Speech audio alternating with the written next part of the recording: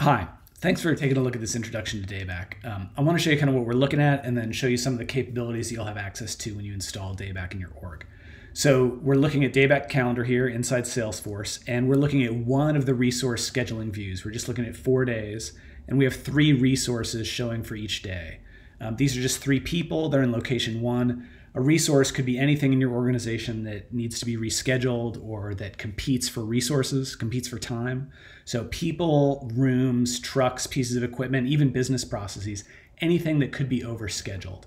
And this grid is one of the ways we make sense of a complicated day. You could imagine that this 4-day section, if you looked in week view or in traditional month view, would be very complicated and would be hard to know, for example, that Peter is free most of Thursday, because there would just be a jumble of events. So what else do we see here? We see a bunch of events, and these are coming from a few different Salesforce objects. Events, tasks, and campaigns are native objects, and then installations is a custom object that we created. You can really show any records from any object in Salesforce that has dates and times or just dates to it. You can show all those inside DayBack. And you can also take a look at elements from Google, Office 365, or Google Sheets. DayBack doesn't sync with those data sources, but it can let a user see those data sources in the same pane, in the same window as their Salesforce events, so that your folks only have one place to look for all their important events. Those Google or Office records may be their personal calendars, or they may be the availability calendars of people that are working for you who've shared their availability with you. Or they're just public Google calendars you need to keep track of, like holidays in the United States or company picnics, that kind of thing. So when we're looking at the events, you can see we have a lot of control over what color is there, what icons are there, are there tooltips showing, what fields are we pulling in from the event itself, from the record. And of course, we can edit an event. I can drag it to reschedule this to change that conflict. I can click undo here. And when we do that, we're editing that Salesforce record. DayBack doesn't have a database of its own. It doesn't have a mirror copy of all these records. It's literally querying your Salesforce organization, finding these records, and when you move one here, it's as if you edited the record on that Salesforce page, and any actions that you had on that record, any flows, any validation, that would all fire and bubble up into DayBack. So if for some reason I wasn't able to move this because of my permissions, I would have seen an error here and the event would have snapped back. So I think the takeaway there is DayBack is not a copy of your Salesforce organization. It's another view into your Salesforce organization. So let's click on an event and see what we can do here. We have a number of fields that you can configure, whether you want to show some of these or all of these. You can see a location, who the event's assigned to. You can pick from those folks. We can pick a status. These statuses and resources, what I've labeled assigned to here, are really coming from your Salesforce org. So if this is a multi-select pick list, these are the pick list values you've defined in your record. And then we could link it to a contact or a lead, maybe to an account or some other record. And then you can even add custom fields. They may be themselves, maybe pick lists. They may be numeric fields that you want to chart, other dates that you want to keep track of. But you have a lot of options about what you can add here, what fields you can add, and then you can take action right from the event.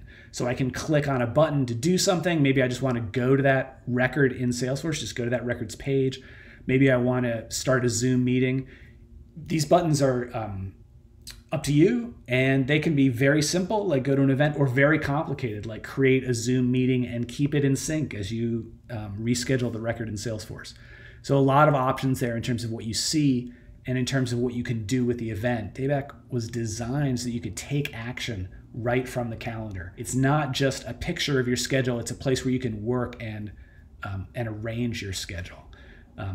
So speaking of that, I'm going to use a bookmark here to look at some different data. So what we're looking at here is constrained both by our view, we're on the resource schedule view, and by our filters. We've asked to take a look at just location 1 and then which calendars. So when I switch bookmarks, it's going to reset all that. It's going to pick some different objects. I think we're just looking at trucks here. It's a different set of resources. We're just looking at the installation object, and it switched views over to the horizon view. So now I'm looking at installations for all of these trucks over about 4 weeks. And you can see that this is another feature of DayBack, this chart at the bottom. We call this analytics. You can get to it by clicking on this button right here, and it will chart your values over time. So I'll click on the gear here to see. We're just currently looking at the net invoice. We're counting the net invoice for each of these records. And the net invoice is one of those, move this, is one of those custom fields. So I'll click on custom fields. There's the net invoice right there. So DayBack can chart any field in your object. So in this case, we just want to see how are we doing against our threshold, our goal of $5,000 a day. And you can see we're doing pretty well. We're over our goal, which is great. I'm going to switch view a little bit here. I'm going to break this out by status. And now we can see we get one line for each status. The green things are planned, so that's good. The orange stuff has been deferred or kind of canceled, so we're not going to get that money. And $30,000 of this is still needs to be qualified. So by breaking it out by status, we can see that while it looked like we were ahead of our goal for the next 4 weeks, this last week, actually, all that revenue, or almost all of that revenue, is still at stake. We have a lot of records that are in the qualification state that we need to move forward into planned. So these charts can be a nice way to break out your revenue, your goals by resource or by status. We use this kind of thing to see if we're overextending ourselves, right? So have we overcommitted? Other companies use this to see if they're meeting their targets. A lot of options for analytics. And again, you're probably configuring DayBack with some filters and some views, and you don't have to teach everybody in your org how to use all these filters and views. When you find something that works for you, you can bookmark it, which means you can save that, and then one click, you can see we'll snap back to that other scenario that I thought was useful. So you're probably bookmarking 2 or 3 stories inside your organization that you're keeping track of. Your capacity, looking forward in your capacity, and then maybe looking back at your revenue. And you'll quickly check in with those bookmarks over the course of the day to make sure that your schedule is reflecting what you want to be doing. A couple other things to look at here. We'll talk more about configuration later, but there's another option here. You know, when we clicked on this event, we call this the popover. So you can see some simple fields and add some custom fields.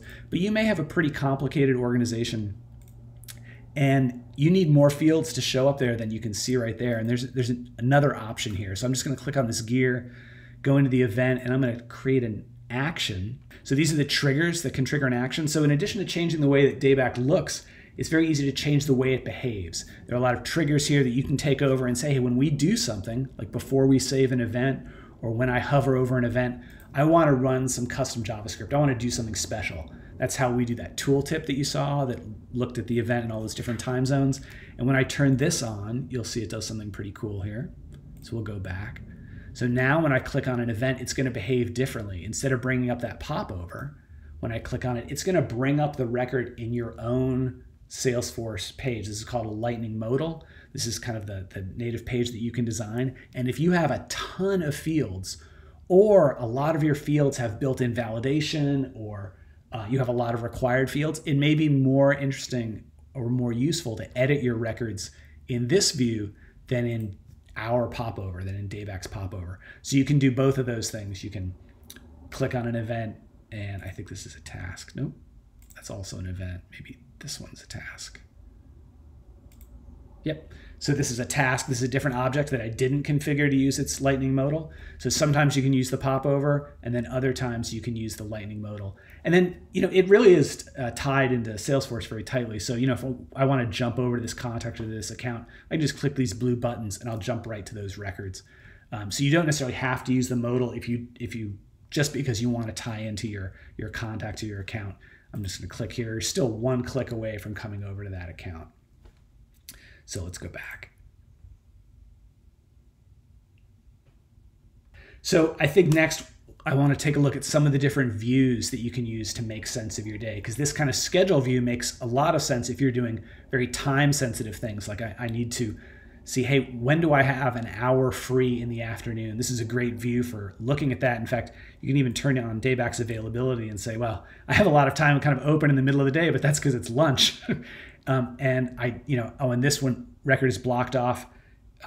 Peter has blocked off some personal time. So you can even use availability scheduling. These records are coming from the Lightning scheduler in Salesforce to block off your time. But this view is great for seeing when could I do something in the morning. But you may be doing a different kind of scheduling. You may be scheduling in whole days. And there's some other views in DayBack that are more useful for that. So we'll take a look at those next. So we've spent some time looking at the resource schedule view and looked briefly at Horizon view. Let's take a look at some of the other views available in DayBack. So many views have both a schedule and a list version. The schedule version is going to try and show an event at the time it's occurring. So all day events are at the top, and then timed events are shown during the day so you can see when your gaps are. If that's not interesting to you or you don't have timed events, then the list views will just kind of show everything in a list. Same thing with the week view. Here's a week view plotted by time, and here's a week view plotted by the list.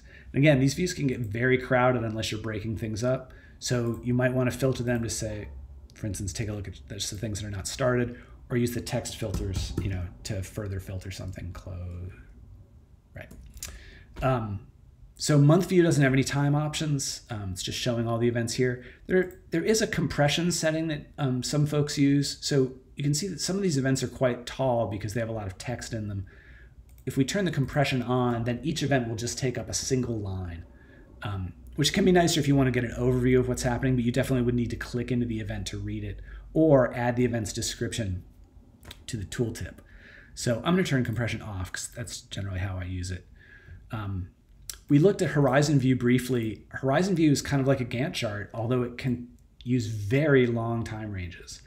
It's designed to support multi-generational projects and long-term thinking, so it definitely can extend out quite far.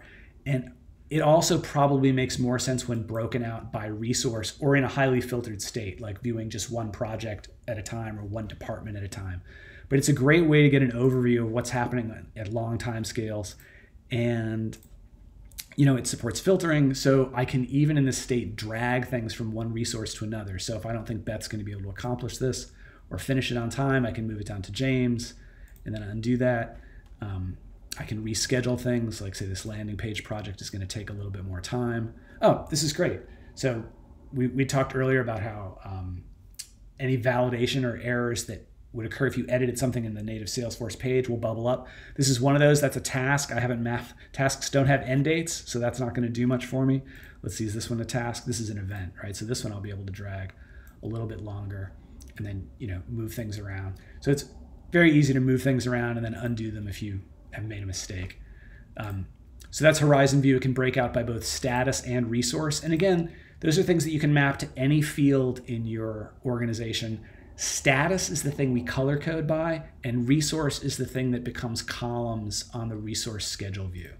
So this is the view that we started looking at. A lot of folks use this when they're doing time-based scheduling to scan for gaps.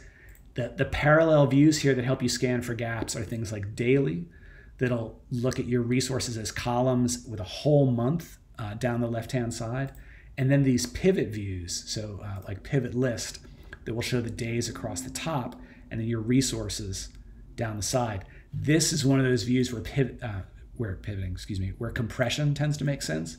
So if I turn compression on, now I can just see blocks representing my individual events, and it's very easy for me to scan for openings. So if I'm renting equipment by the day, like renting buses or tractor trailers or power equipment, this is a great view to see, hey, when is a given piece of equipment free? So those are the overall views here. Again, some of these views can get pretty crowded. You can close the sidebar to make a little more room. And if you have a lot of resources, so let's just turn off this resource filter, we can see up to 5 resources, so I'll page through them here. Or this little drop down here that says, hey, let's look at 6 resources at a time and just 14 days. So you can configure this to see the kind of thing you're looking for, and then again, bookmark that view so that you don't have to be fiddling with all these little switches, and your users can just kind of quickly jump to these bookmarks in order to make sense of their schedule.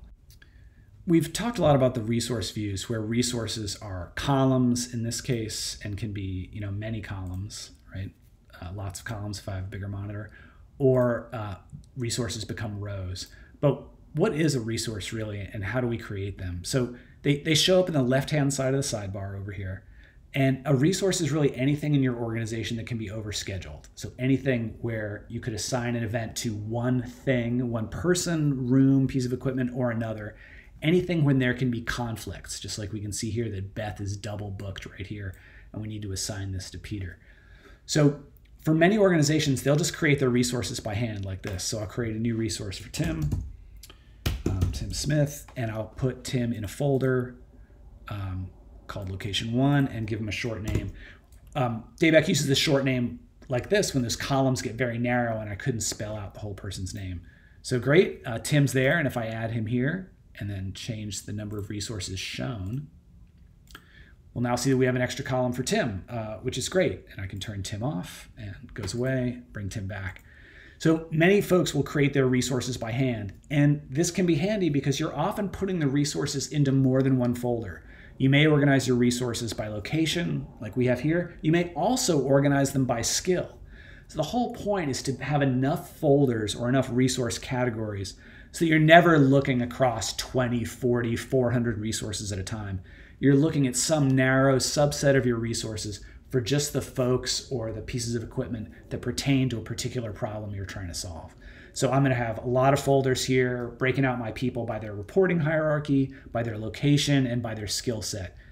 And again, we make folders the same way. We just click this new folder button and make new folders.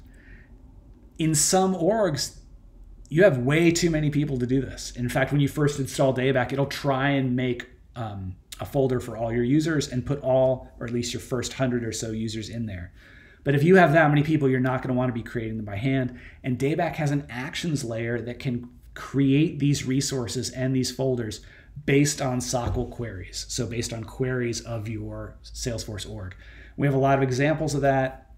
And it's a pretty common thing for people to create folders based on their reporting hierarchy or based on profiles, or even some companies have these resources be pieces of equipment and they query their Salesforce org to show just the pieces of equipment that are not currently in maintenance. So every time somebody logs in, the resource list may be slightly different. So you have a lot of options to make the resource list dynamic. Statuses are very similar. Most users just create them by hand, create a new status, give it a color, put the status in a folder. And again, like with resources, you can select statuses by selecting the whole folder. Just click here, it selects the whole folder. We only have one item, one vacation item here, and then turn the whole folder off. Statuses are generally used for something temporal. You can see here it's kind of like not started, begun. And while many organizations, if they're using Excel, will color code based on resource, like color code on their people, you don't really need to color code by people in DayBack because the columns make it so obvious which resources are which. That kind of leaves the color to be used for something else, like the status of a job or the status of the customer or the type of work.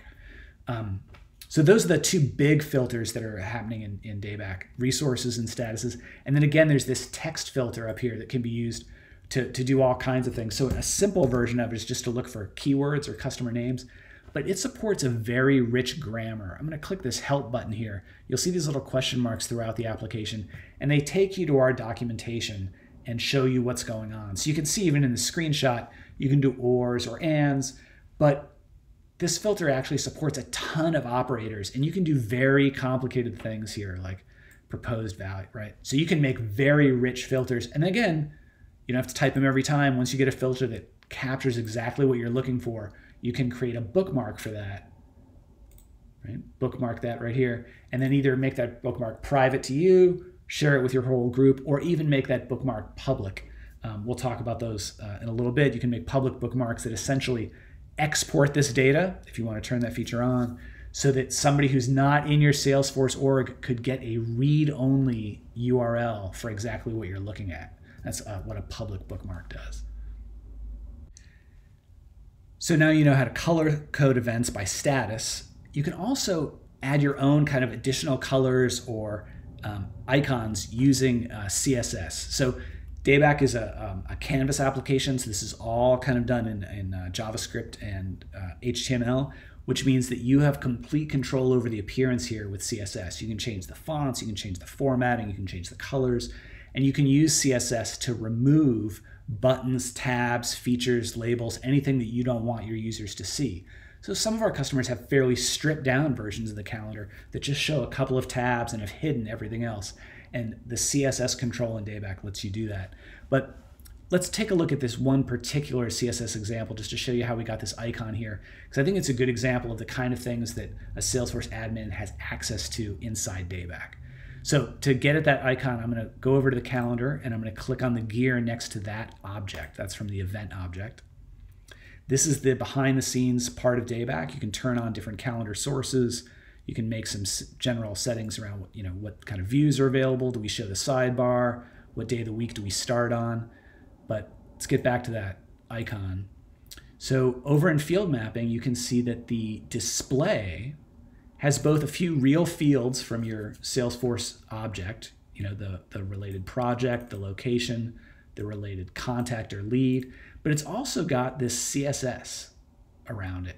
And that's what's cool about the display is that you can assign classes to this display, to individual fields within it.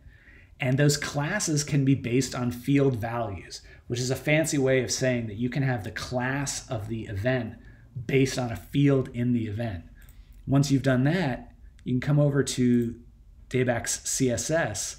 This is how we formatted that tooltip to look pretty.